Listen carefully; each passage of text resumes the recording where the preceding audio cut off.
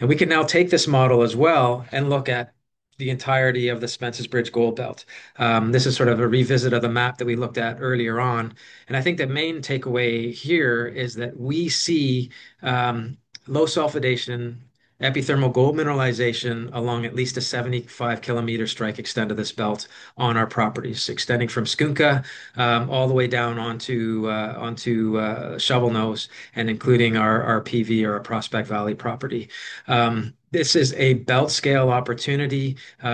We have no shortage, a set of ideas on Shovel Nose itself of areas to drill, but we also want to get drills onto our other properties. And when we look at the other three properties at Skunka North, we highlight stream silt sampling that's been done by West Haven, seeing exceptionally high and highly anomalous gold values in stream silts that compare very well to Shovel Nose and kind of how Shovel Nose started in the first place.